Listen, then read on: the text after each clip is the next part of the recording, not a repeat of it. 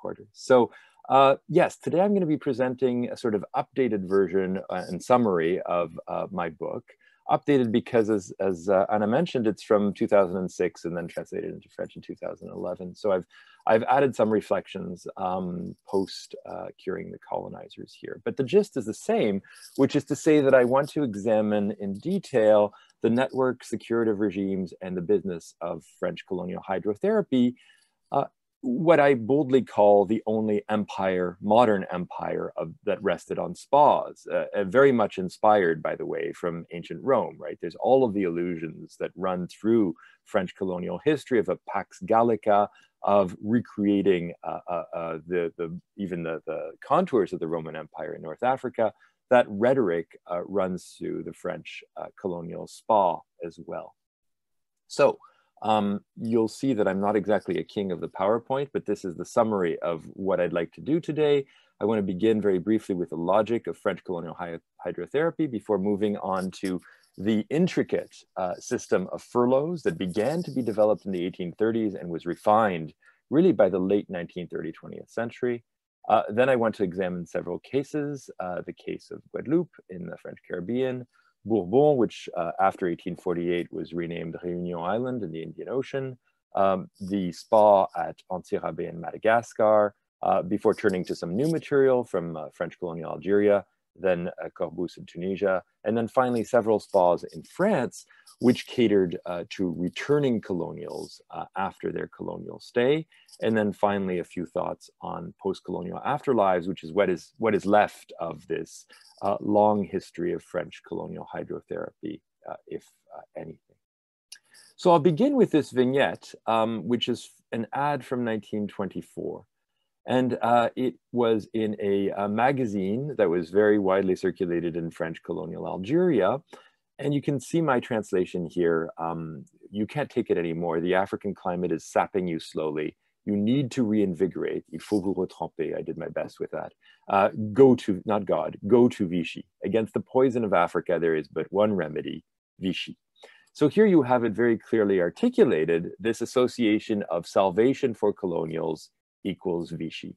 Elsewhere, it is articulated as a syllogism, which is to say, colony equals liver problems equals Vichy. So this kind of very direct connection of if you're sick from the colonies, you must go to Vichy is being articulated here. Now there's many dimensions to this. One is obviously commercial.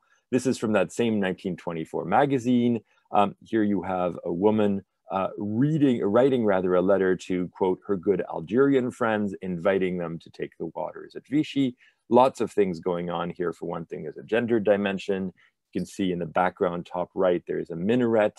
But she is also above, bottom left, the casino at Vichy, and she is wearing a sort of vaguely traditional costume, which might be intended to evoke the water attendants who gave the water glasses to those coming to Vichy. So a lot happening in this one image. The basic point that I want to start off with, though, is this incredibly strong linkage across the medical literature between the colonies and taking the waters at Vichy. And I'll give you three, what I think are representative examples from the 1920s here. The first is from a manual. And it's really unique. Unfortunately, I don't have a copy myself, but there's many copies bouncing around European libraries. It's called Le Bréviaire thermal des Coloniaux, and it is a kind of Bible for colonials wanting to take the waters. It tells them exactly where they can go, whether they are in New Caledonia or actually in another part of Europe or in France, mainland France. So here's a quote from it. A man who has spent much time in the intertropical zone can be compared to an old boat that has been through a lot. After his return from distant campaigns, even though his hull might look just fine at first, he has to be taken to a special basin to undergo a careful review and visit. The same holds for the colonial. Examine him carefully and you'll find a slightly deficient liver, fermenting intestine, or some degree of anemia. In other words, the colonies are a kind of poison. And you can look fine returning from the colonies, but trust them there is something wrong with you. And that something wrong with you, of course, is best treated at Vichy. So this idea of the colonies as inherently dangerous is, of course, nothing new. I won't trace sort of, attitudes to the tropics from the Enlightenment on, but obviously this is a burgeoning field. But I want to suggest that the 19th century marked a kind of apogee of fears, not just of climate, but that the colonies and the intertropical zone would cause outright degeneration within a single generation. And that Vichy and the spa system was key to try to counter these effects. Now, part of this has to do with, the mysteries surrounding malaria in the 19th century, right? With the vector of malaria only really being resolved at the very end of the 19th century with Sir Ronald Ross's discovery of the mosquito vector. But this suggests, of course, that these attitudes take time to change, and that the association of healthful waters and the idea of trying to reinvigorate colonials lasts well into the 20th century. Really, what I'm talking about today endures until 1962 and only ends because of the end of formal empire, not because of medical breakthroughs suggesting that the curative effects of waters are limited. So here's the next quote. It's by Dr. Alquier in the Missionary Bulletin of Vichy. A Vichy cure is the treatment par excellence for malaria. First of all, rest and a return to France are necessary. One must modify the humoral system through the hydromineral complex, and that is when one should go to Vichy. The cure at Vichy works through a complex mechanism, a cyto-cleansing, or literally a laundering of our organs or humors, rendered possible by the isotomy of Vichy's waters. Here's another trait, which is to say, the curative logic at Vichy is ever changing. A decade later, it would be the radiation of the waters that would be invoked. But its, quote, sovereignty over colonial diseases is a constant. Really, the first reference that I found to Vichy being good for malarial fevers dates back to Louis XIV. So this is a very old, enduring trait. But I want to suggest, of course, that Vichy also treats other things, and that to some extent, this is a phenomenon that is tied to the zeitgeist, which is to say, several of the spas in France that catered to malarial patients, patients with yellow fever, patients with amoebic dysentery, have reinvented themselves today as beauty spas or as spas to treat traffic accidents or obesity. And so it's hardly surprising that in the age of empire, a series of spas would come to specialize in colonial ailments. The last quote is from another doctor, Dr. Guidebooks, from 1927. Amongst malarial patients, even those who have carried the disease for some time, even a short hydromineral treatment can bring out bouts of fever in the form of crise thermale. Quinine tends to alleviate them. Often they then disappear for good. This same temporarily reactivation of a cure at Vichy can be turned to very good use in the case of latent nagging dysenteries. Amoebae tend to reappear through hydrotherapy, and the judicious use of the drug amyotine brings a complete and definitive cure. So what's going on here is that Vichy waters are being used in conjunction with a number of other therapies, and that the idea is that somehow the waters are going to bring out these latent fevers, and they can then be slain by a series of drugs. Now, lest you should doubt me, this is some new material that I found in the last 5 years. One of the things I could not do very efficiently in the 1990s and early 2000s was look through the individual files of individual colonial officials, because a lot of those files were still closed, or at least the medical contents of those files were closed. And since then, in the last 5 years, I've actually been able to see several such random almost colonial files. And I would suggest that 9 out of 10 colonial officials have, just from my sampling, have documents like this in their files. So this is from the French Colonial Archives in Aix-en-Provence. Every French colonial administrator had such a file over the course of their career. It included everything from their grades in colonial school to their different assignments over the course of their career. And invariably, you have them taking an interruption or a break to go take the waters. And these certificates that you see here are for a man by the name of Robert Gary, who was posted in French colonial Cambodia, so in Southeast Asia. The one on the left is from 1935 and recommends that he takes the waters at Vichy because of, quote, a slight hepatic congestion, and flare-ups of malaria after more than 3 years consecutively spent in Cambodia.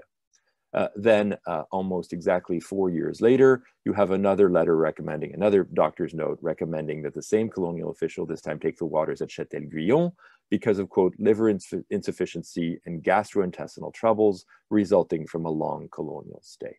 So several things come up here. One is the idea that your colonial career would be punctuated by returns to a spa. And for some colonials who'd spent, 40 years overseas, the spa town becomes the point of contact with the metropole, the port of anchoring, literally, for some of these colonials.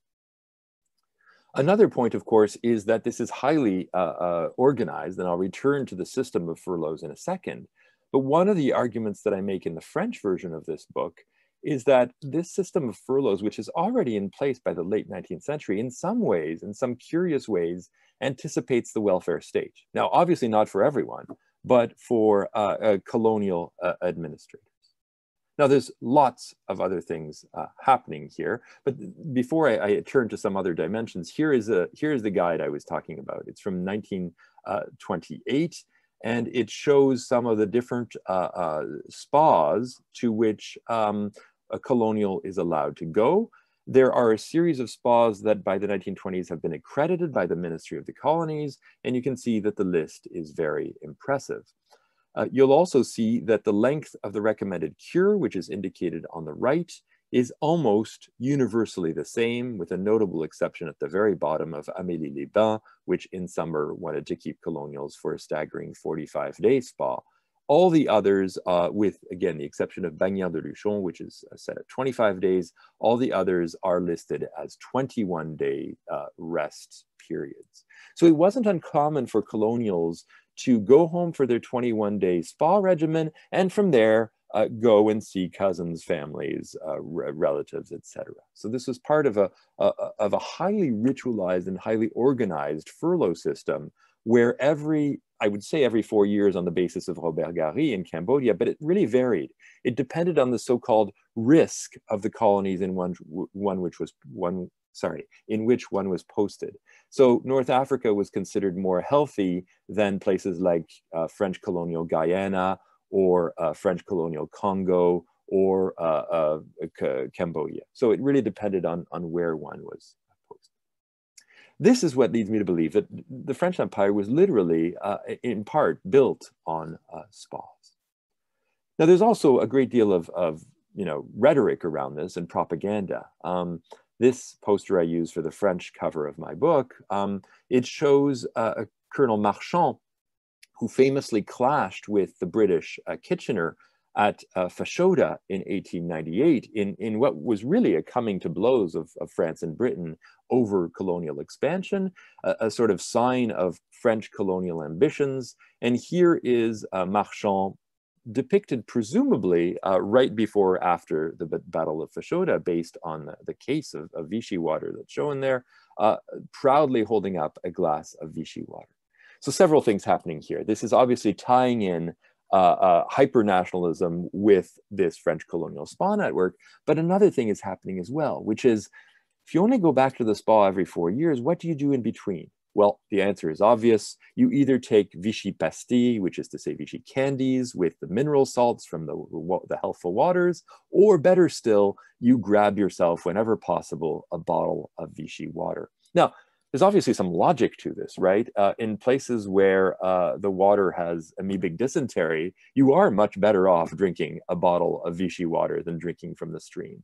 But nevertheless, this is a sort of shortcut, if you will. When it's not possible to come back to France to take the waters, well, then you can take these portable waters with you.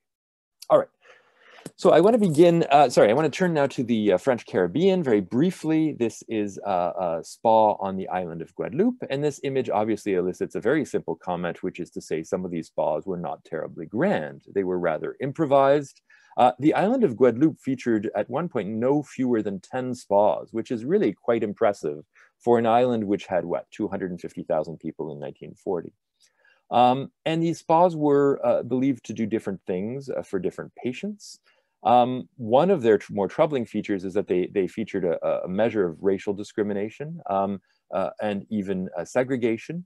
And indeed, they also featured gender segregation, which was more common in a lot of spas at this time. So here you have the men's side at Dolé-les-Bains. So one spa on Guadeloupe was believed to treat yellow fever better. Another was better believed to treat malaria. Both of these diseases constituted considerable issues in the French Caribbean until World War II. And so you can see again that this is a case of very practical uses of the waters. I want to suggest quite briefly that in Guadeloupe, there were, of course, pre-colonial uses of the water by the Caribs and the Arawak. I don't really have time to talk much about it. It's also something about which, frankly, we are mostly emitting hypotheses and theories more than hard facts. And of course, there were also slave uses of the waters and maroon or escaped slave uses of the waters, sometimes in conjunction with other treatments, including the use of citruses and lemon in particular. So there's some very interesting hybridity going on at these French colonial spas in Guadeloupe. The next example I want to turn to, again, I'll try to be relatively brief through this part and show you some images and maybe allow us to travel a little bit after this year of no travel at all. So you're looking here at respectively 19th century print and my 20th century photo of Réunion Island, and in particular of one of Réunion's two grand spas. There was one on the southern cirque known as Silaos, and one in the northern cirque shown here known as Hellville or Salavzi. Hell because of Admiral Hell, not because it was in any way hellish. And actually, one of the intriguing things about Salavzi, if you look up the guide online of the prettiest villages of France, which is an actual organization, Les Plus Beaux Villages de France, Hellville to this day is the only one that is located in a French overseas department. So it is still considered to be intrinsically very quaint, very traditionally Creole. It was also the site of leisure and power in Réunion. By this, I mean that the governor's de facto place of governance was Hellville. He may have theoretically governed from Saint-Denis, the biggest, the only city really on the island. But in reality, as soon as he could, he escaped to Hellville and its healthful waters and also its healthful air. And I want to stress here that in many of the cases that I'm showing, it was actually a dual cure that was at work. Not only were colonials escaping you know, the tropical lowlands for the hills and therefore the fresher air and presumably fewer mosquitoes, they were also able to take either drinking cures or immersion cures in the healthful waters of Hellville and Silaos. Now, one of the more interesting features is, sorry, I realize that I've not been doing this in full screen. This is probably much better. One of the more interesting features of Hellville is that it is eventually around the 1860s, it experiences trouble from an earthquake and a cyclone. And so it is no longer the prime spa that it used to be. So this is a sort of before and after of travelers' accounts of Helbourg. In 1853, a traveler wrote, "What I saw was not the rustic thatch rotunda of years past, but a sumptuous temple dedicated to the goddess Hygeia. It featured mysterious underground crypts containing a sacred source, like those of our ancient Gaulish sanctuaries, as well as bathing halls, as splendidly outfitted as those of Barège or Vichy. The bright zinc roofs reflected the sunshine."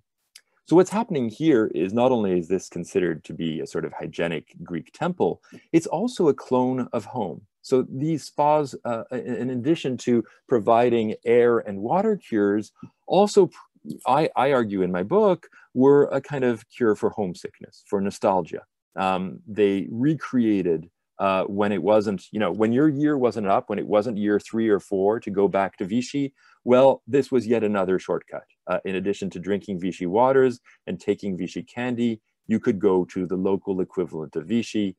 And in 1853, this was clearly Helbourg-Salavzi. However, by 1888, another visitor from Mauritius, which is a whole interesting feature about where these people are coming from, Mauritius, the neighboring island, which had been French, was taken over by the British after the Napoleonic Wars. It had no hydromineral water spa, and so its inhabitants went to neighboring Réunion. This traveler from Mauritius writes, nowadays patients can only count on the climate to regain their health here, because as much as I hate to say it, they will not be satisfied with the current state of the thermal spa. The buildings are semi-abandoned. The shower room is falling into ruin. The establishment is invaded by weeds. So this place is clearly no longer in its heyday. All right, so here is another major feature of the spa at Salazie-Helbourg, which is to say it is a place where troops can become reinvigorated. And so the troops, which were stationed sometimes for many years on end, would get first crack at the thermal waters. Indeed, I argue in my book that really this thermal empire, this empire of spas, begins after France's conquest of Algeria in 1830. And some of the very first to benefit from these curative regimes are actually French colonial soldiers returning from the campaign in Algeria. So this is no longer obviously the campaign in Algeria. These are soldiers who in 1885 and then later in 1895, 1896 are involved in the campaign, the French campaigns against Madagascar, a first campaign in 1885, as I suggested. Both of these campaigns featured far more deaths by disease than deaths at the hands of enemy bullets. And so patients who were desperately ill were either repatriated directly to the homeland, or if they couldn't make that trip, then they were sent to the spa at Salazie. These are some of my pictures from, well, gosh, 21 years ago now. This is not rejuvenating for me, but anyway, these are a few of my pictures of the spa ruins at Salazie. And if you look carefully in the center, you can actually see the place where the drinking was taking place. Again, there were both bathing and water ingestion rituals at Salazie. And here is a picture, contemporaneous picture of Sillaos in 1885, the other major spa on the southern side of the island, which begins to gain in importance precisely as Salazie declines around this time in the 1880s, thereabouts. Turning next to Madagascar, the first point I want to make is, of course, this deep connection between Réunion and Madagascar. The Réunionnese lobby, if you will, was instrumental in both French campaigns of 1885 and 1895 against Madagascar. Réunionnese entrepreneurs wanted outlets in Madagascar. They wanted cheap labor in Madagascar. They played a determining role in deciding the invasions of Madagascar. The next point I want to make is that the French conquest is finished in 1896, but actually there had been uses of the waters at Antsirabe in highland Madagascar long before. Obviously uses by Malagasy people, I'll return to that in a second, but also uses by missionaries. And missionaries had carved up Madagascar into several zones. The London Missionary Society was very present, but so too were the Norwegian missionaries. So this project took me, amongst other places, to Stavanger, Norway, where I was able to see the papers and photos of the Norwegian missionaries who had been present at Antsirabe. So here is a Norwegian pastor Rosas overseeing the canalization, the tapping of the spring at Antsirabe in 1900. If you look carefully, you can see that there's actually 3 water geysers in front of you, all of them producing hot mineral water. Now, again, this is nothing new. The Malagasy elites were using these waters for decades, if not centuries. This is the earliest known photo of the spa at Antsirabe. It's from, we believe, 1882, and it shows the Queen Ranavalona's bathhouse at Antsirabe before the French conquest. If you look in the background, you can see mountains of little hills of salt, which is one of the many minerals present in Antsirabe's healthful waters. And interestingly, in the 1890s, there were really only 2 buildings, the Queen's Bathhouse and the Missionary Bathhouse, shown here. This is to show you some of the pre-colonial hot water uses in Madagascar. Some were tied to a variety of cultural links.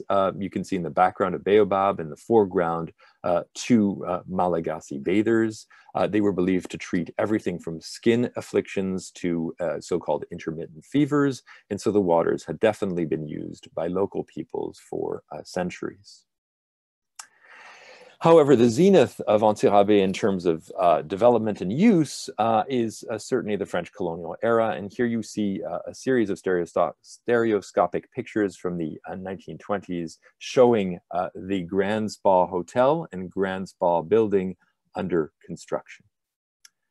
You also have this attempt to clone France overseas, and specifically clone the grandness of the French imperial spa from the era of Napoleon III in the highlands of Madagascar. So here you have the new train station in the background. All of this developed around the spa at Antirabé.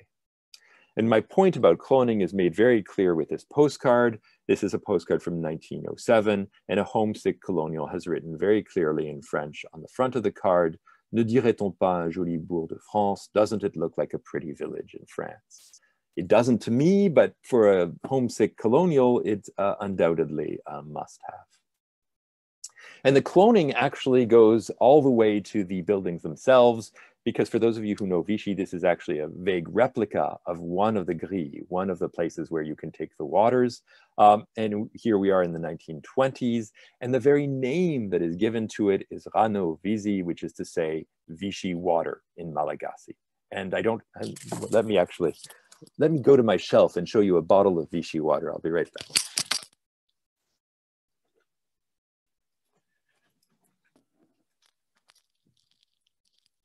I probably should have had my prop handy, but here it is. This is a bottle of Rano Vizi from about 10 years ago. So as you can see, this connection with the portable waters that I've been describing is something that still endures today. And as I mentioned, these spas still very much popular. This is a picture from the 1950s showing the sort of grandness of the major hotel there. All right, I want to turn lastly to North Africa before returning home to the spas in France. So I'll be brief here, but this is the spa at Amamrira, Algeria in 1878.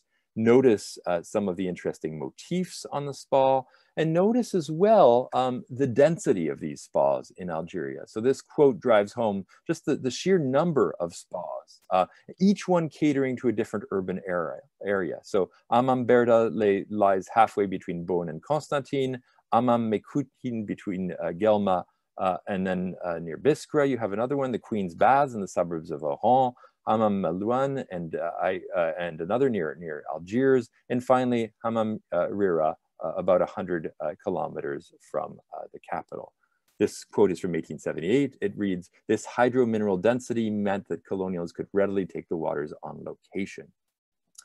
So another feature of these waters, returning to a point I made for Guadeloupe, is the pre-colonial uses being ridiculed by colonials, even though in many ways they are a sort of mere effect of them.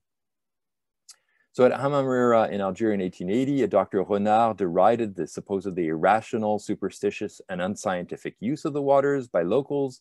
He railed, "I will let you be the judge of such thermal treatments. Establishments in France would yield mediocre therapeutic results and slim profit margins if their bathers behaved the way indigenous Africans do." So in particular, the doctor was outraged by the fact that these indigenous bathers weren't using the graduated glass, which showed you exactly how much water you were ingesting at any given time. And another feature then is, as I mentioned, segregation. Ultimately, I write, separation was seen as the solution for distinguishing European from indigenous water practices. In Algeria, by the second half of the 19th century, spas had been completely segregated. Thus, a colonial doctor wrote of Amamrira in 1879, "The civil establishment is divided in two parts, one reserved to Arabs in the foreground. In front, one sees a small Moorish cafe with on either side rooms where the Arabs can rest after their bath. Further back, 4 pools are reserved to them. Behind that and high above stands the European spa building." And so, as a result, in 1883, a certain Dr. Brandt was able to reassure another clientele, which is to say British customers, about the strict segregation in place at this spa. Quote, "There are distinct and separate baths for visitors at this hotel. for the Jews, an establishment apart from the hotel, and for the Arabs in a building in front and below the hotel. Visitors need fear no annoyance or inconvenience from the latter, though they do flock in numbers. So here you have essentially the doctor saying, well, yes, it's used by locals, but you will be completely separated from them, and therefore they will not bother you in any way. In neighboring Tunisia as well, a strong hydromineral complex highlighted by this spa at Corbus. I should add that for Algeria and Tunisia, the dual nature, the sort of climatology and hydrotherapy nature is slightly less clear because these are not, as you can see, high altitude cures. But according to the French logic of thermalisme and climatisme, these were considered climatic cures as well because of the fresh breezes brought by the proximity of the Mediterranean. So here again, the same theme, where colonials were heaping scorn on indigenous Tunisian uses of the waters. Quote, Muslims and Jews follow a 21-day cure that can be extended to 40 days. This period of real activity is that of 21 days divided into 3 7-day chunks. The number 7 is significant. It's considered a fateful number, and Arabs have a blind confidence in it. So what's fascinating here is that the Tunisians were using exactly the same 21-day cure as the French, but rather than ascribe this to either coincidence or, you know, the way the 21-day cure works, it was derided as superstitious in the Tunisian case. All right, so I want to actually, in the last part, take us home to the spas in France. This on the right is a picture of the many spas present on the French mainland, and on the left, sorry, as well as in Corsica. And on the left, my little list of the ones that catered to colonials. So this includes Vittel, Plombières, Vichy, Roya, La Bourboule, Vals-les-Bains, Ancos-les-Thermes, Dax, as well as Rezza in Corsica. So you can see that that is a fair number of spas that catered specifically to colonials. It's not all of the ones on that list, but this is ones that really made colonial customers a key part of their clientele. There's many dynamics at work. One is the tension between the spas in France and the spas in the colonies, and another is the tension between spas in France that treated malaria and places like Marienbad in the Austro-Hungarian Empire, which also were believed to be effective against malaria. So this quote from 1924 indicates, quote, we must try on the one hand to favor by all means possible the exodus of foreigners and wealthy natives from our empire to our metropolitan thermal stations, thereby bringing to us part of the clientele that used to frequent the curehouse palaces of Central Europe. On the other hand, we must not neglect our colonial thermal domain that is henceforth part of our national heritage, and it is now necessary to encourage scientific investigation of spas that seem so promising in these new distant Frances. So competition between spas at home and spas overseas, between East European, Central European spas and French spas. As I mentioned, there is an entire spin-off around these bottles. This one is an intriguing bottle label because it specifically is targeting colonials. It says natural waters from the Vichy basin at Saint-Cyr, and this one is considered to be explicitly targeting colonials. It's not just the state, of course, that is operating this. There's also individual agency at work. And a key example here is missionaries, because since the separation of church and state in France in 1905, missionaries were no longer able to benefit from the cures the same way as these colonial officials were. I want to stress that the colonial officials went on a paid 21-day furlough back to France, their expenses paid to return, all of their expenses paid while at the cure. Well, missionaries used to benefit from this in the 1890s. Suddenly, the break between church and state meant that they no longer did. And a missionary by the name of Father Vaté set up this missionary house at Vichy to house missionaries coming for cures. So here's a couple of testimonies. This is one testimony in both languages. This is Father Joulor writing, quote, missionary in Togo for nearly 17 years, and having twice taken a season at Vichy, like all of my sick colleagues, I lamented the isolation in which God's bushranger found himself in this town. Your beautiful work, Father Vete, has finally answered the wish of our dear patients. By prolonging the life of missionaries who know the cultures and languages of the people they seek to evangelize, you have well served the cause of religion and of the nation. May God bless the missionary house and its devoted founder. So this is the spa complex, no longer just as welfare state, but as perpetuating empire. In other words, missionaries acquire skills that can't easily be duplicated. You can't just teach somebody an African language in a year. And these missionaries' lives are therefore precious, and they need to be protected by Vichy's healthful waters. This is a slightly more tongue-in-cheek homage to the missionary house. It is an excerpt from a poem written by a grateful missionary after taking the waters. They come at present from India and Japan, from Patagonia and Gabon, are apostles from all points of the horizon. They rush to this modern Bethany under the healthful skies of the motherland to find new life at Vichy. Notice that this is once about formal and informal empire. Yes, France had colonies in India and Gabon, but Japan and Patagonia, not at all. And so this is about both formal and informal empire.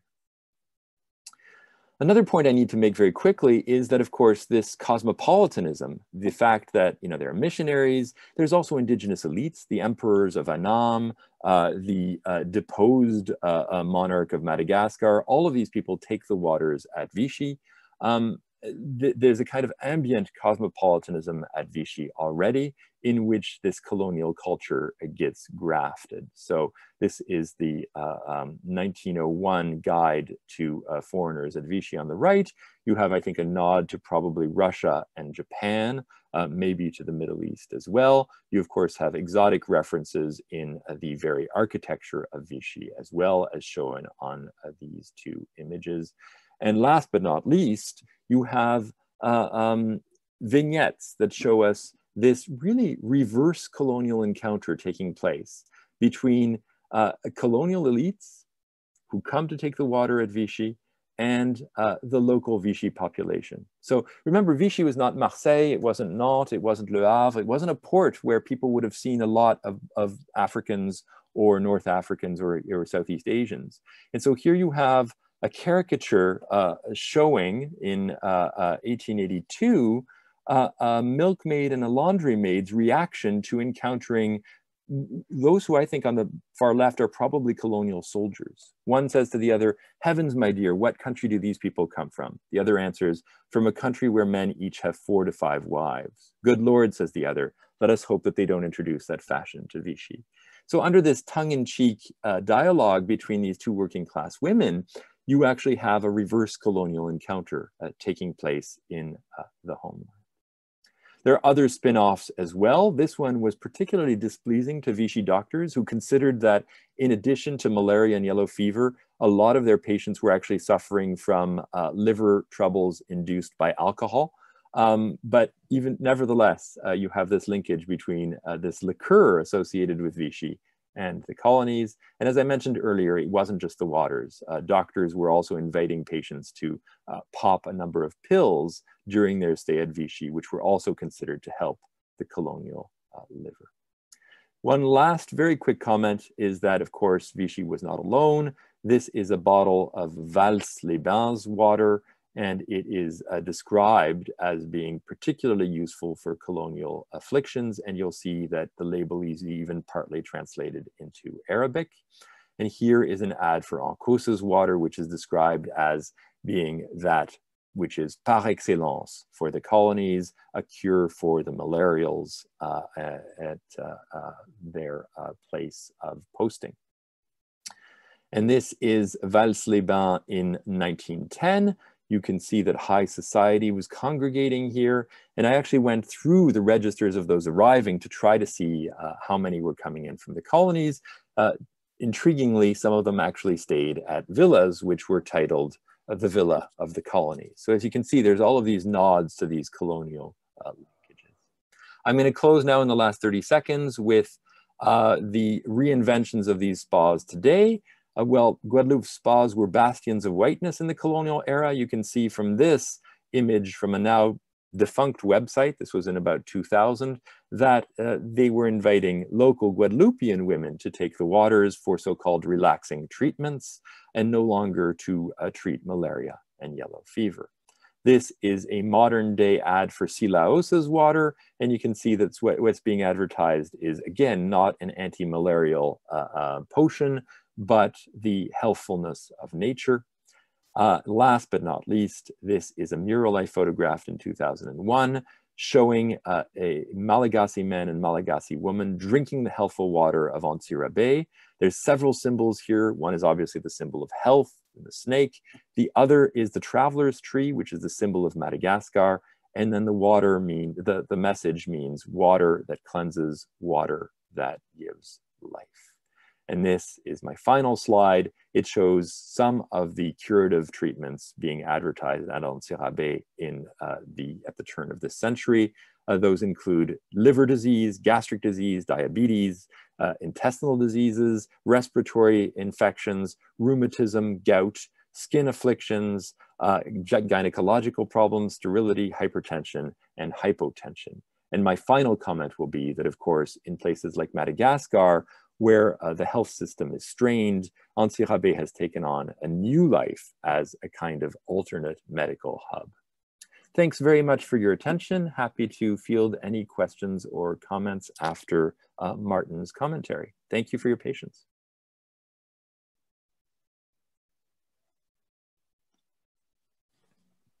Thank you very much, Eric. It was really interesting. Martin, then we can go for your comments and then the questions. Thank you. Yes, thank you.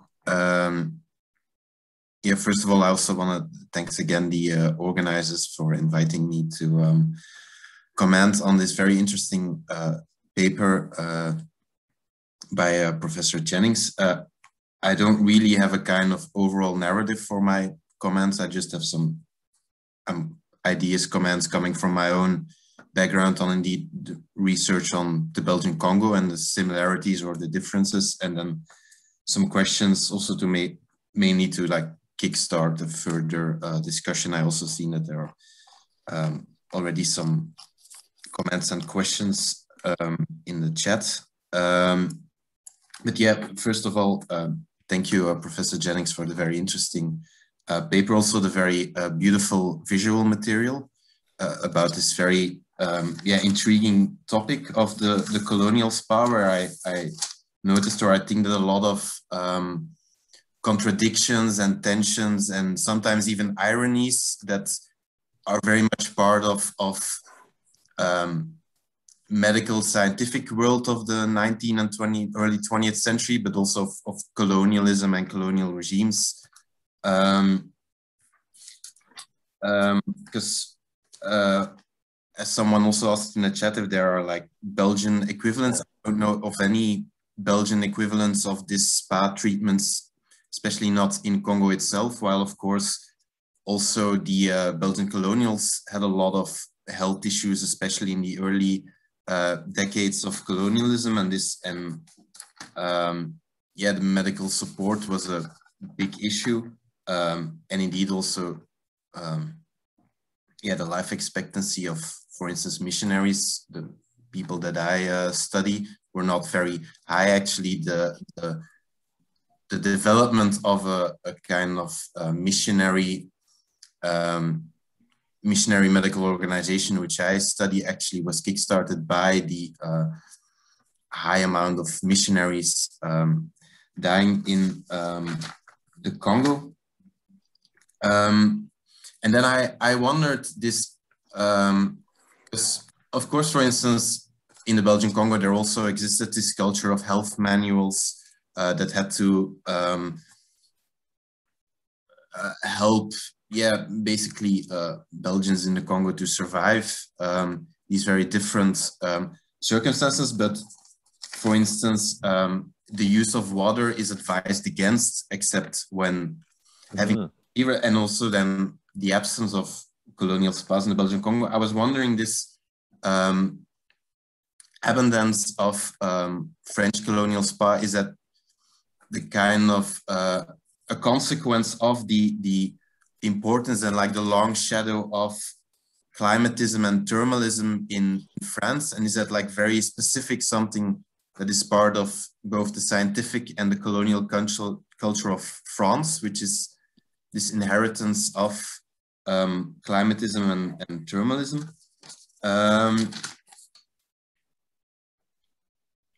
And also another one of the tensions that struck me and that I also recognized from my own research, I kind of recognized the, maybe what you could call the emotional life world of these colonizers, like the feelings of alienation, of homesickness. But actually with the colonial actors that I study, missionaries, missionary doctors, these feelings were very much cultivated and very much romanticized. The harshness of working in a rural colonial context, indeed missing one's family, feeling this homesickness. Actually, they were really not resisted or seen as something that had to be solved, but rather as something that was romanticized. And then I was wondering if you could comment or say something about these tensions between, on the one hand, the kind of image of bravery that had to go with this colonial imaginary, but on the other side, the kind of fragility of these same colonial actors, which and indeed their fragile emotional life world that also is connected to the spa experience and why these spas were there, both from a health perspective as from the kind of emotional, indeed, homesickness and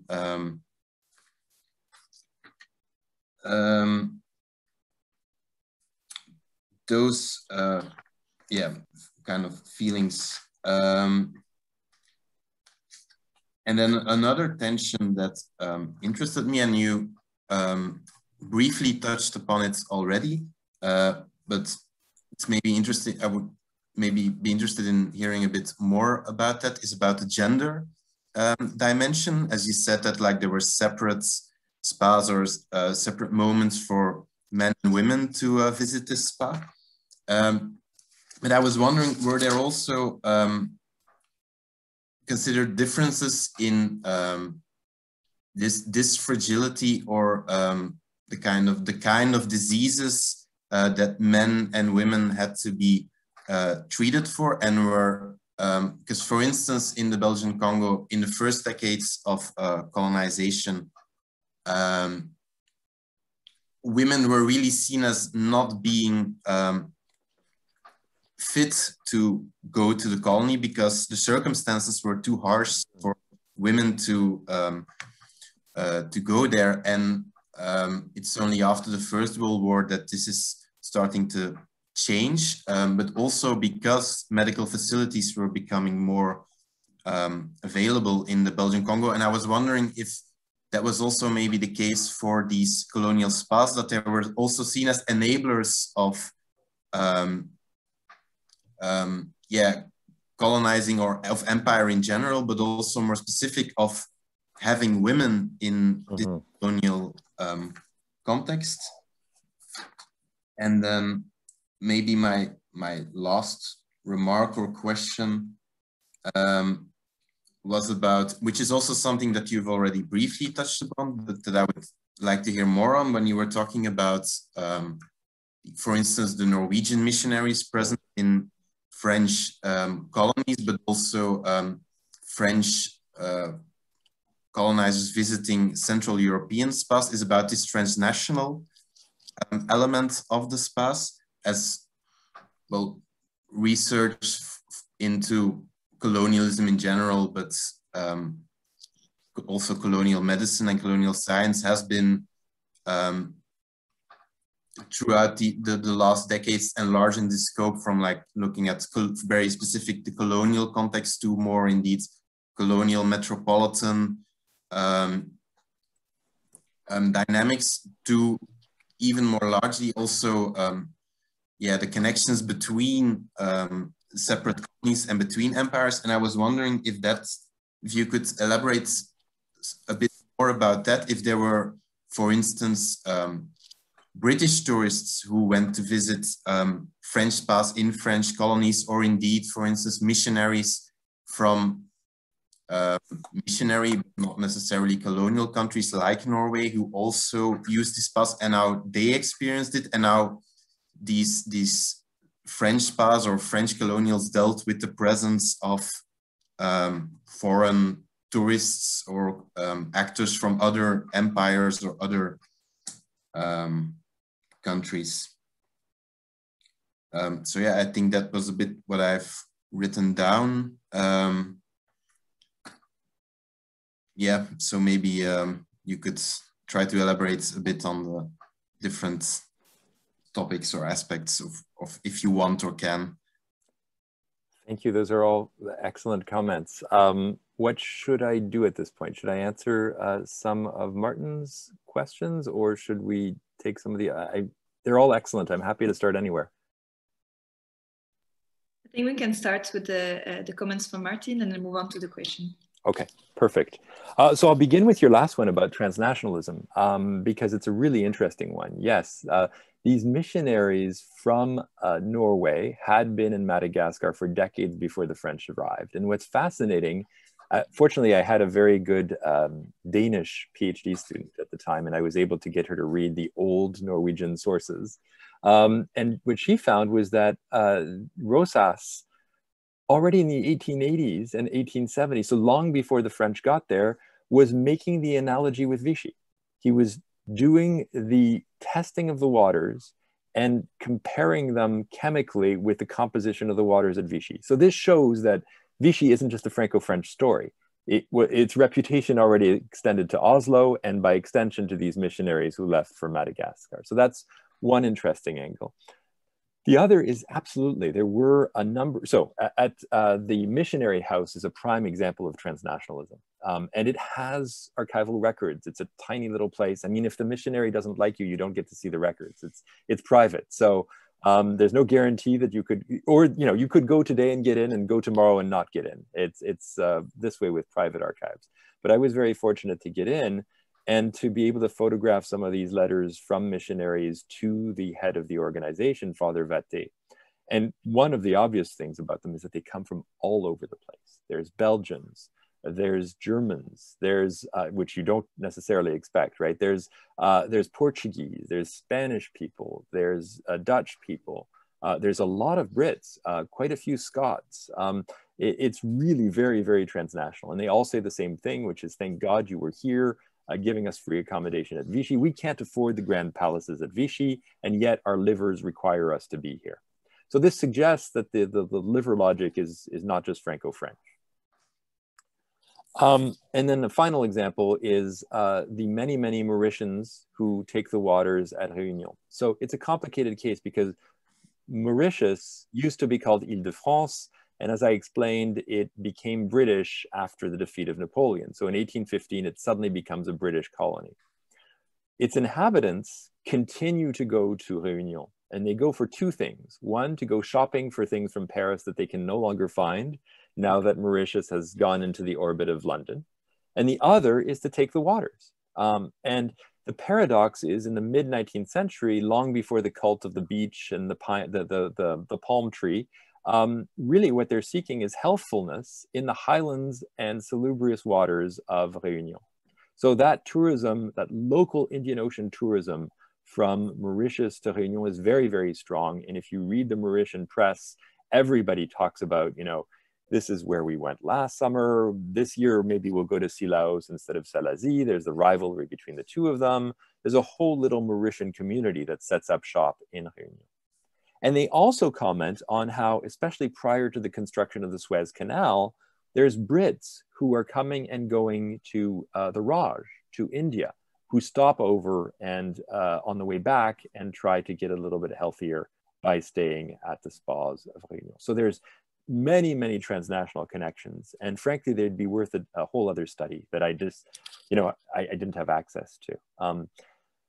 So that's the transnational side. The health manuals you mentioned were very, very useful for me, and I made very good use of them in my first 2 chapters. And these health manuals insist on several things. You're quite right. Many of them say avoid water, but by this they mean the local water of the streams. Going to bathe in healthful mineral waters accredited by the Ministry of the Colonies, that's a whole other different thing. They talk about, the threats posed by the soil. You can't, if you live in a tropical house, you're best to stay 1 floor up and not be on the ground floor. So very different from the British with their bungalows. They insist on the importance of the pith helmet as a great protector against the tropics. And of course, until about 1900, as you suggested, they insist that only men can survive the tropical heat. In France, this really starts to change around the 1890s. Before then, yes, there were colonial settlers in Saint-Pierre-and-Miquelon, which was obviously not a hot climate, but also in Algeria, which was considered hot but not tropical, Mediterranean. And by the 1890s, the debate begins about whether French women and children can survive Indochina. And by about 1900, there's more and more French women and children in Indochina. I'm not even going to talk about the Métis question because that's a whole other topic. So all of these things are connected. You're absolutely right about the emotional life of the colonizers. This really is at the heart of my book. I didn't bring it out quite as much in this paper, but these feelings of homesickness on the one hand versus, you're quite right, this notion of bravery, especially amongst missionaries, this pride that you would actually have the scars of the colony on your liver, as one of the sources that I looked at said. Real pride at suffering, almost masochistic pride at suffering, is reflected in a lot of those sources. But yes, you also touched upon the key, which is to the fragility that I described. The fact that these people can't go 4 years without going back to take the waters back home is a clear and avert sign of fragility. They're also claiming that they're dominant and superior because of their whiteness. And this inherent contradiction is what you see at the heart of France's empire, just as it is at the heart of other empires. I think I'm going to leave it at that. I don't know whether this is just a Franco-French story. Final comment. There have been articles that have talked about the Brits taking the waters at Bath after returning from India. It seems to me that this is mostly in the 17th and 18th century, that by the 19th and 20th century, the British are relying much more on hill stations.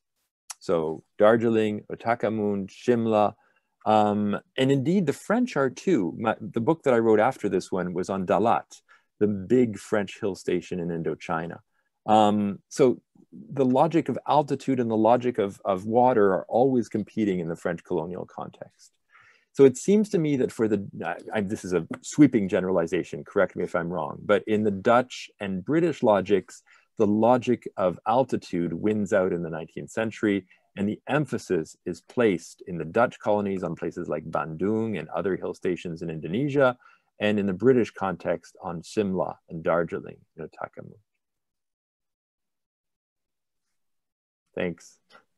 Yeah, thank you very much for this elaborate answers, which, yeah, I think your case study and your research, and now again your comment, they really showed indeed the potential of looking even further into this past for both transnational aspect and things like intercolonial connectedness, but also, yeah, the many tensions and ironies and that are inherent to colonial. Also, what you said about masochism, even I recognize that also Belgian doctors, especially doctors attached to the military, but also the missionaries, that they complain about that these people do not follow their advice and that they don't want to have and get the medical care that they can provide out of a kind of colonial or Western pride. There's another feature there, which is mental health. I mean, there's an almost almost Conradian madness associated with the colonies, which also can be treated at the spas. So that's a whole other psychological diseases treated at the spas is a whole other angle that I could have ventured into, and that somebody should. Yeah, that was actually also in my notes about what the kind of, if mental health was indeed seen as a problem and also as something that could be treated in the spas, or maybe that it was also a taboo amongst these. It was recognized that the colonies could make you mad. Yeah.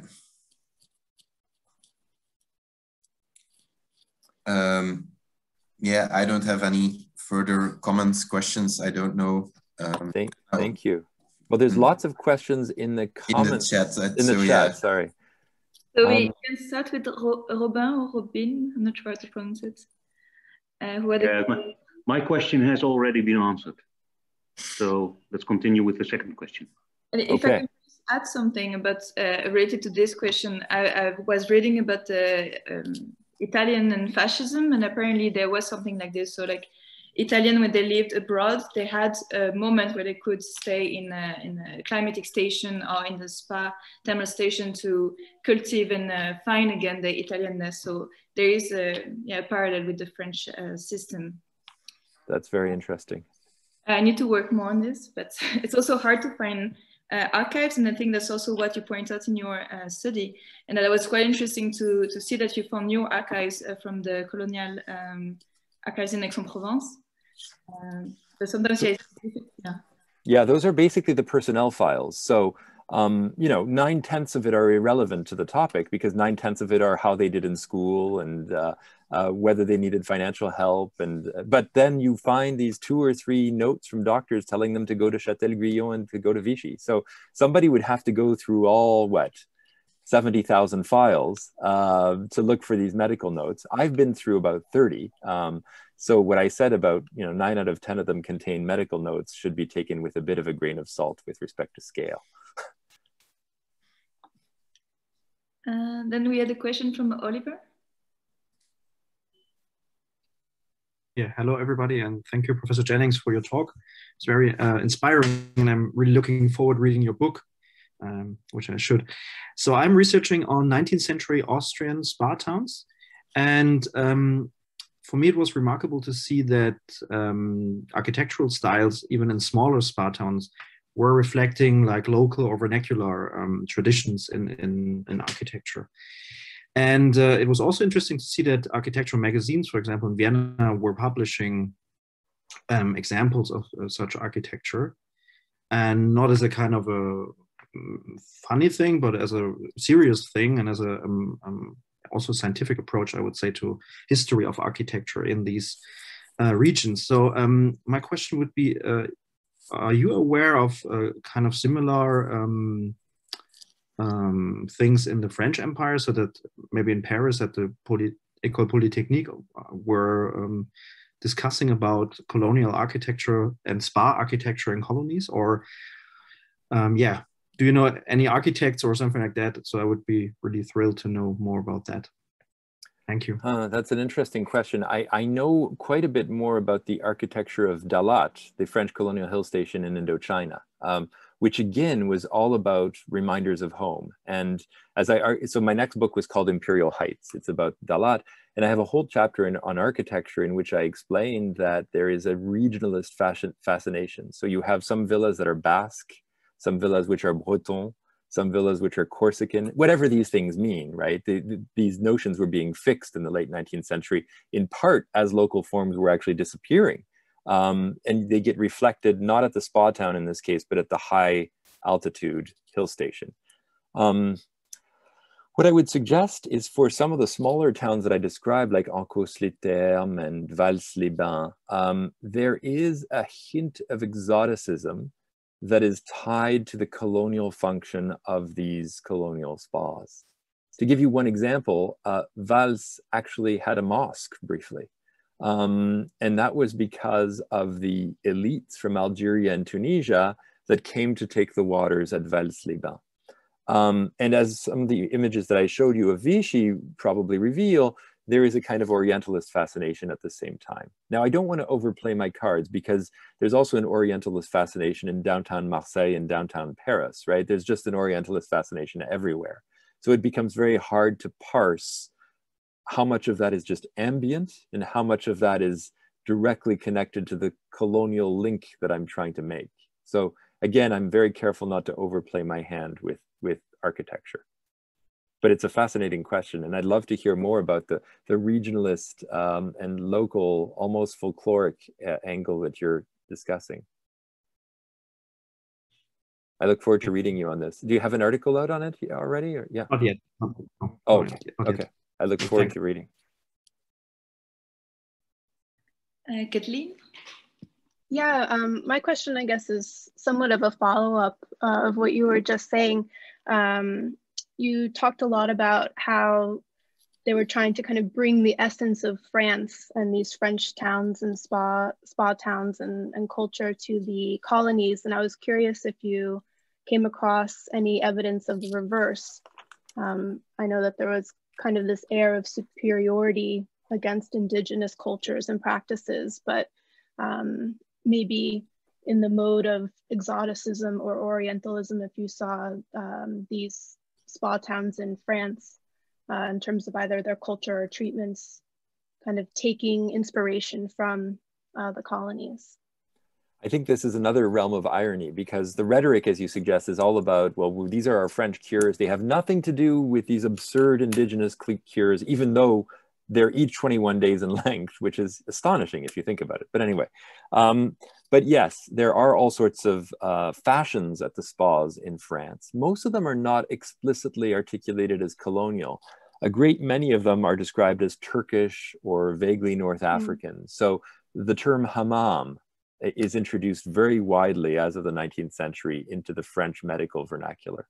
That is a kind of confusion, because in North Africa, you've got these spas that I've been describing, like Hammam Meskutin. Where does the religious end? Where does the sort of ritualistic bathing begin? And where does the colonial therapy start?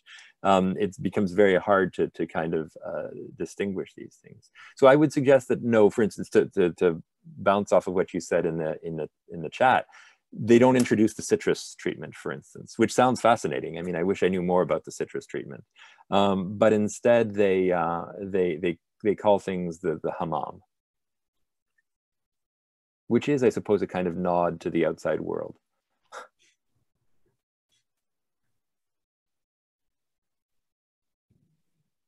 Thank you. Now we have a question from Thomas. Yes, I have two questions. The first, perhaps you have said a few words about it and then I missed it. You are talking about doctors from the colonies sending the guys home to the spas in France. Are there also examples that people from France are sent extra to the colonies to some spa because that spa was very helpful and could offer something what couldn't be offered by those 50, I would say 50 spas in France? That would be my first question. And my second question is, what's the reason that Vichy became the most famous of all? Is it a better quality of the water? Is it a better climate? How to explain that, especially Vichy, before Vichy became known because of the Vichy regime, but it shows, of course, with that reason that it was famous, that it became famous. Is there an explanation, or is it just accidental, so to say? That's my second question. Okay, so on the first question, the answer is pretty unconditionally no, because there was that incredible tension that I described between the spas at home and the spas in the colonies, and these doctors paying all of this lip service to, well, we're on the same team. As long as people don't go to Austria or Germany, we're happy. You know, the people in Guadeloupe and Réunion and metropolitan France, we're all playing on the same side. Except in reality, they almost never sent somebody to take the waters in Tunisia or Guadeloupe because they were trying to escape those places to go home. So the only example that I can think of that is close to that is Corbus actually, and I know this because I found an ad for Corbus waters in the archives in Hanoi. Corbus actually wrote to all of the colonies saying, we are very well located for you to come and take a 21-day cure on your way home as a kind of decompression chamber so that you don't get the bends. This is my metaphor, but a decompression chamber before coming home. You're coming back by ship, you make a stopover in North Africa, and then you go back to central France. So that's the only example that I can think of. So yes, I found in the archives in Hanoi, in the National Archives of Vietnam, an ad for Corbus vaunting this very function as a kind of stopover. How many people actually did this? I don't know. As for Vichy's fame, that's an interesting question. It's you know, the Vichy waters go back to Roman times, but most historians of Vichy would argue that the spa really takes off, really gains fame thanks to Napoleon III's passion for the place, and that he and the Empress, their presence there, just like their presence at Arcachon, means that very quickly a train line connects Vichy to Paris, and therefore people want to emulate and copy what the court is doing, what the emperor is doing, and they start to go. So it becomes a bourgeois site because it is the site of the emperor. It's more complicated than that as well. There's no doubt that those waters had gained fame for a long time. One of the reasons I came to this topic, to be perfectly honest with everybody, is that my PhD thesis was on the Vichy regime in the colonies. And when I was reading about the Vichy regime, I thought, isn't it strange that there was a missionary house at Vichy? I mean, what were missionaries doing at Vichy? It's not near any port. Why would they go up the Allier when they? And so it's there that I started to understand that, you know, the anti-Jewish ministry that the Vichy regime had was housed in a place called the Algeria Hotel. Why was there an Algeria Hotel at Vichy? I started to wonder. And it's this that got me to this topic. So there is a connection between the regime and the other function. And why did Napoleon III prefer Vichy, or is it just by accident? No relationship between. I think it's partly an accident, because he frequented all sorts of different spas in France, and some of them he gave his favor to, others he did not. I'm not really sure. But it really is a second empire city, the same way as Paris is. You know, it really takes off in the Second Empire. Before that, it was just a little unimportant town. As such. Fairly unimportant town, exactly. Okay, thank you.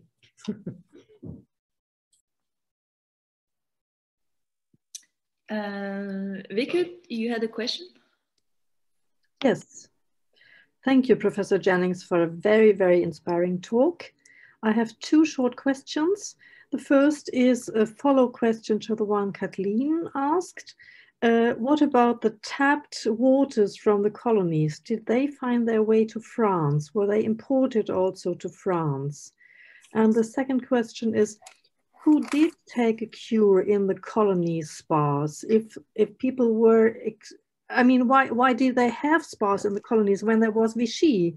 So why did people go to Vichy to cure from the colonies? And what treatments did they have in the colonies in different from those in Vichy and other French spas? So I haven't really got the idea why they had spas in the colonies if they had the spas in the motherland. Okay, thank you. Excellent question. So the first answer is, again, unfortunately, no. This bottle I had to go to Madagascar to get, my Rano Vizi water, which again means Vichy water in Malgache, which is incredible because in Malagasy. Anyway, these waters were consumed only locally. And the metropole in classic colonial relations, the metropole had a complete monopoly over its waters. It's a little bit like asking whether one can find non-French wine bottles in France today. The answer is yes, if you look very, very hard, but you go to any Nicolas wine emporium and the foreign wine shelf is like this, and then everything else is French wine. Well, the same is going on with the waters. Vichy, Plombières, Vitel, all of these waters are mass exported to the colonies, and the economy of scale is such that poor Ranovizi can only compete locally. But what's interesting is Ranovizi, already at the turn of the 20th century, wealthy, noble Malagasy are ordering it.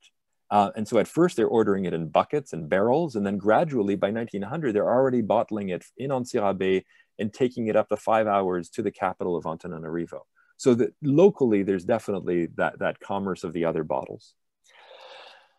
Excellent question about why do you even need spas in the colony? The answer is because you only get to go home to Vichy every 3 years. And what do you do the rest of the time? And so they are seen, I have guides that show them as the exact replica. One of the guides that I didn't photograph for us here today says, Plombières equals Dolé, Ancirabe equals Vichy. So you know, based on which one your doctor told you to go to back home, which one to go to locally. And each one has the Bréviaire thermale des Coloniaux, that guide I was describing earlier, tells you exactly, this one is for the liver, this one is for the spleen, this one is for amoebic dysentery, this one is for colonial nostalgia. And a few of them actually, you know, check off both boxes. But the short answer is, doctors were encouraging colonials to take a cure once every 2 months. And they're in constant battles with the colonial ministry, which is only willing to pay for them to come home every 2 to 4 years or every 2 to 6 years. And so this is the answer. The short-term answer is take the waters on location. And I didn't get a chance to talk about it, but in Guadeloupe, the very first spas were set up in the early 19th century for the troops, again, to keep them healthy during the bad season. You couldn't bring them home. It was too great an expense. Well, then you'd keep them at the spa. So it was a way of preserving people, preserving colonials when they couldn't go back home. Going back home was always seen as the best option. There's one other reason, and that is if you're so sick that you can't get on the boat. And you see that described quite a bit. Thank you very much. Thank you. And then last question from, for the moment, from Chloe. Chloe Shah. Hi, I'm unmuting myself. I have two questions, which I realized as I was writing them are vaguely interrelated. The first one is that when you were touching on fears generated around hydrotherapy, I was reflecting that although water is symbolically cleansing, it's also very easily corrupted symbolically. Mm-hmm. I was thinking of various examples floating into my mind. Evelyn Waugh's comic novel Black Mischief, where in the kind of pretend northeastern African country of Azania, the French hotel keeper just goes out routinely and fills up all the Vichy water bottles with tap water.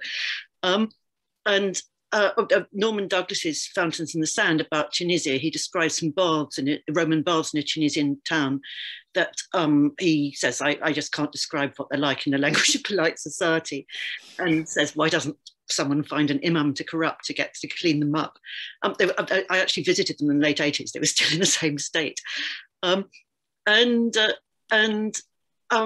Sybil Bedford, in her travel book, A Visit to Don Ottavio, about Mexico, has actually a twist on that sort of theme, where she and her traveling companion go to visit some English expats and who tell them that you can always trust the bottles of mineral water beside the bed in Mexican hotels. And they say, well, surely not. And the expats explain that in Mexico, crime is a profession, that people are either honest or they're bandits. So I was wondering if those fears entered into the material you're working on. And my second question is sort of related, because it has to do with my sense that there ought to be quite a lot of jokes and laughter generated around this culture, as indeed you showed at least one example of the caricature of Vichy and the local women and looking at the colonial soldiers. One reason would be that jokes often focus on instances where very diverse people are brought together. Mary Douglas says in Horatian jokes that if you have a joke in which a lift breaks down and there's a bishop in it, whatever the bishop does will be funny because he'll be different from the other people. But the other is sort of the difference between high ideals and low reality. Freud in somewhere writes about a patient of his who's cured, who experiences some degree of cure whenever he goes to Baden-Baden, and the patient realizes the real reason is that he can carry on his fling with one of the chambermaids in his hotel, but he's delighted to kind of uphold the scientific arguments provide a pleasant pretext for the pleasurable reality. So I hope I've managed to explain why I think the two questions are related. I just wondered if you had any comments on that. Before I try answering your excellent questions, what was that first reference about the Vichy waters being poured out and poured in? What was the source? Evelyn Waugh, Black Mischief. Evelyn Waugh's Black Mischief, okay. Which I read years ago, and obviously before I was interested in this topic because I didn't pick up on it, so thank you. Well, it's a great question, and yes, you get a sense of the humor, the grittiness, but to be honest, my sources don't always reflect this, right? I know that these people are having extramarital affairs with the person next to them because of some things that, you know, a letter that I find or something like that. But it's very rare to find a whole kind of irreverent, humorous sketch of a spa town around a colonial theme, unfortunately. But I definitely get hints of this all the time. These are places that induce terrible boredom in some of the curistes. And one of my sources is actually postcards home from the spas, which turned out to be a very expensive source to use because I had to go to the Marché de la Carte Postale in Paris and try to buy, or even eBay, and try to buy up hundreds of postcards that people sent home from Dolé-les-Bains, from Salazie. But some of them are very funny about the stink of sulfur, about the incredible boredom that they find, or about, you know, I'm returning here again to see whoever with whom I clearly am having an affair on a regular basis once every 4 years when I go back to the metropole because the two of us are on the same rotational cycle. So that is definitely alluded to in some of that more reverent postcard material that I've been able to uncover. As for the kind of irony of these bottles themselves being, you know, these waters themselves being a vector of disease, yes, I mean, Salazie and Sillaos get shut down for cholera epidemics. I know from work on Vichy that in the 19th century, epidemics break out there all the time. And so there is this irony of you're bringing people, you're congregating them for diseases, in some instances, social diseases such as tuberculosis, and surely you're going to have community spread. So that irony is definitely something that gets developed in some of my sources. Smollett's Humphrey Clinker comes to mind. His account of Bath is revolting beyond, scarily revolting and humorous beyond belief. Yeah. But again, it's that incongruity between the high ideals and the low reality.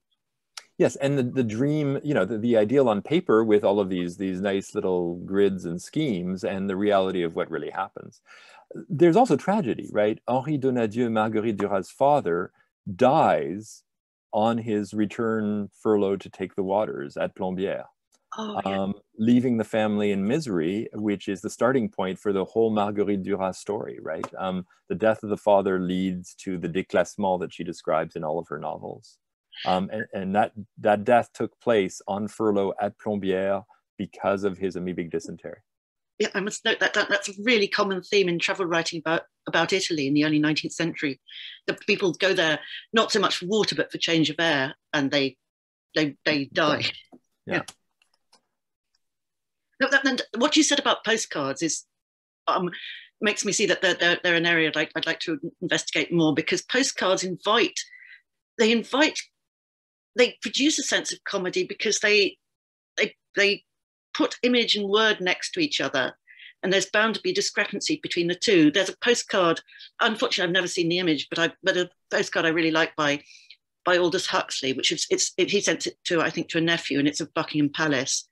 And on the back he says, here you can see the big Queen on the balcony of Buckingham Palace. I might have got it slightly wrong, but in fact it's just the Queen with her corgis, or you know, it's kind of completely different image. Okay. She's just writing it quickly to kind of communicate with a nephew, and you often get that. I find when I've kind of picked up postcards that I like buying secondhand postcards when I find them, that there's quite often that sort of discrepancy. People are kind of in their own sort of narcissistic world, and the image is showing something completely different.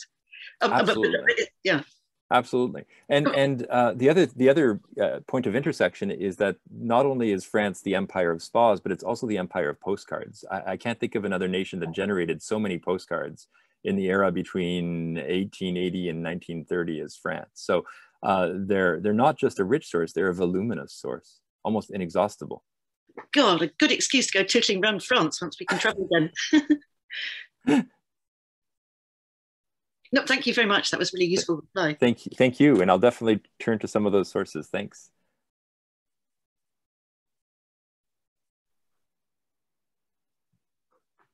If there's time, if there's no more questions, can I ask a question, or are you about to finish up? No, please. Hi, Alex Drees-Francis, University of Amsterdam. Thank you for the excellent talk.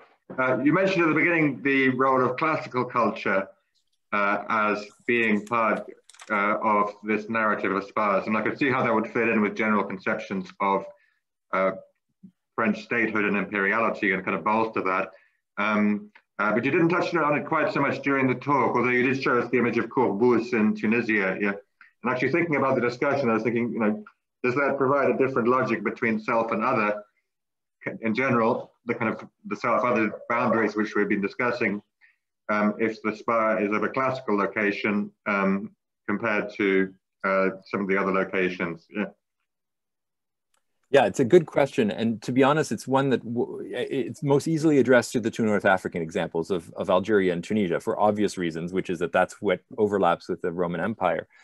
And there you see a perfect illustration of what Patricia Lorsan argued in one of her arguments about the use of the Roman framework by the French in Algeria, which is to say it's used to elide the successive layers of Arab and Muslim presence. It is a way, it is a shortcut to go back to the ancients and to root the French presence directly into that of ancient Rome, thereby bypassing the Ottomans and all of that. So it is a kind of shorthand, and I see that very potently articulated. So the guides. That's really fascinating. I happen to work on Romanian history in the 19th century, so I'm interested in these genealogies and narratives. Yeah. So again, Patricia Lorsan, Lorcin, has an excellent short article on the ways in which the French deployed the Algerian metaphor, for lack of a better word. Sorry, the Latin metaphor, the Roman metaphor. Thanks. And more specifically in the spa, did the classical she doesn't touch North Africa, did they influence domestic spa architecture? Because we talked about Orientalist themes, but we didn't talk so much about classical themes. Yeah. They definitely, there's a very clear classical theme in a lot of the spas that I discussed. You might have picked up on the Réunion one, which talks about the temple to Hygeia. There's a classical reference there. The grander ones in the colonies definitely incorporate Doric columns. You see the same thing happening at home. So Ancos-les-Thermes, which is a tiny little spa that catered to Algerian settlers, has these elaborate Roman columns on its bathing establishment, even though it's not terribly big. There's a real attempt to conjure up the classical past. And I guess, as you said about Orientalism, we would have to distinguish between kind of generic classicism, which is all over the 19th century, and then specific. I think Precisely. The German context would be interesting to compare. I don't know if Oliver knows anything about classicism in Central European spa architecture. Or...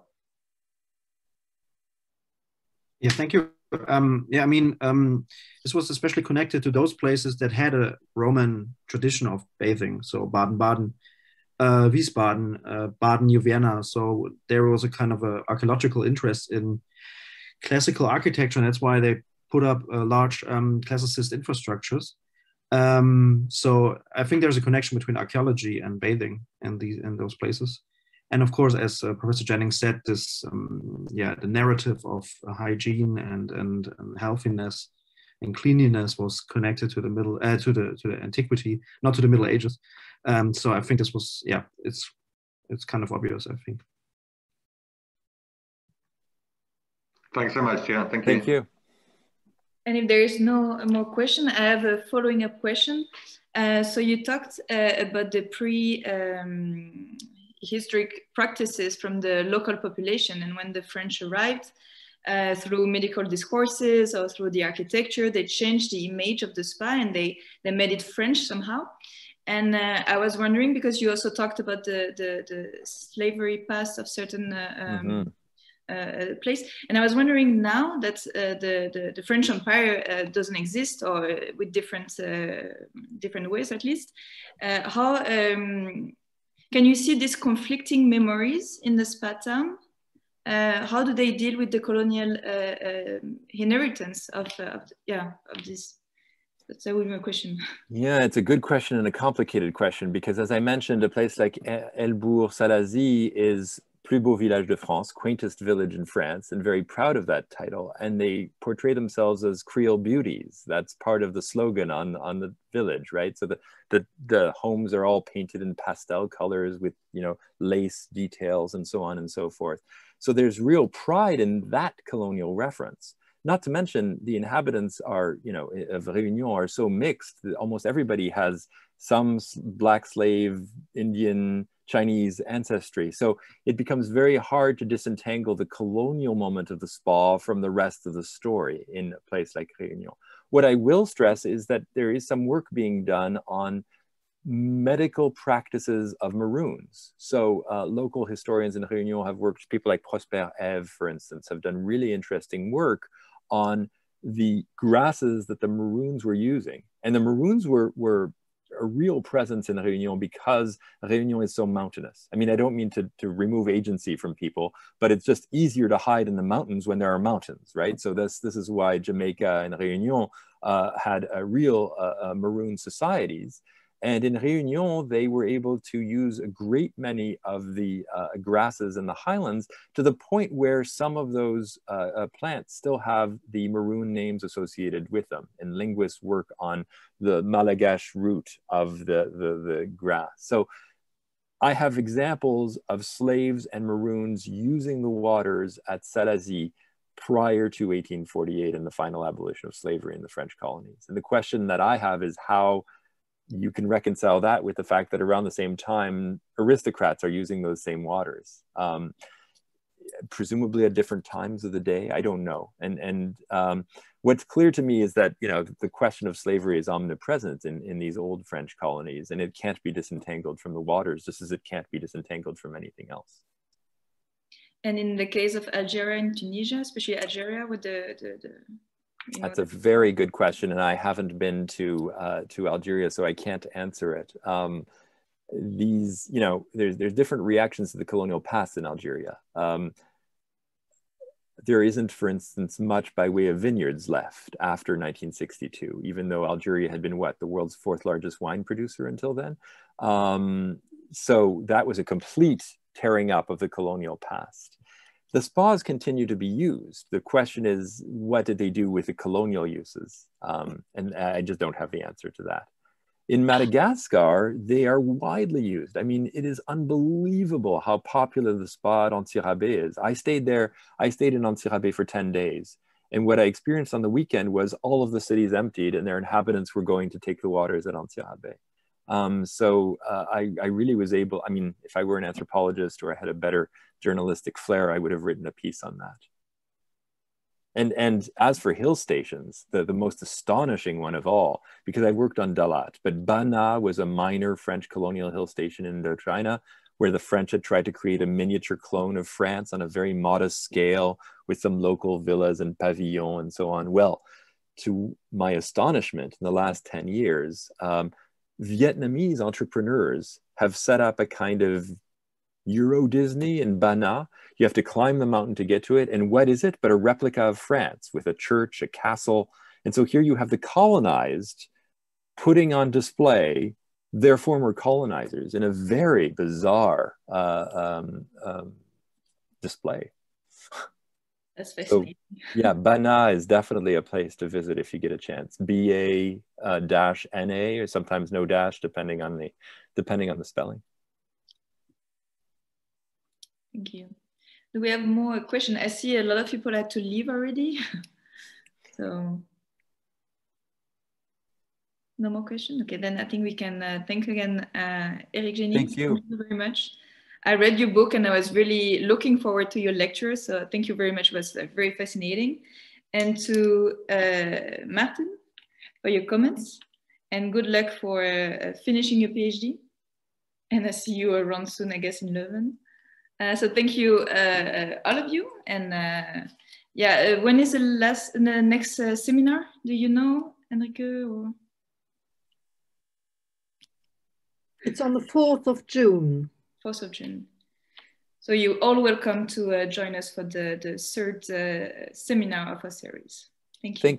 Thanks so much, everyone, for your kind words and your thoughtful questions. Don't hesitate to email me if you want to continue the dialogue. Thank you. Thanks. Thank you. Thank you very much. Thank you. Thank you so much. Very much again. Thank you. Thanks. Bye-bye. Bye.